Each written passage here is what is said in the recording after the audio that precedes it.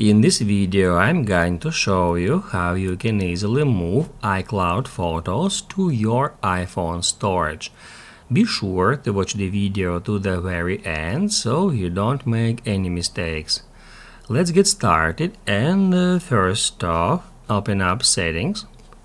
Then at the very top, tap at your name, select iCloud, and then go to Photos.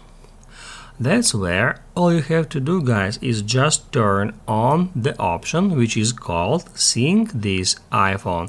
Just tap at that button to enable it, and it will start syncing photos between your device and your iCloud account. So all photos from the iCloud will be downloaded to your device after a while. If this video helped you out, don't forget to hit the like button.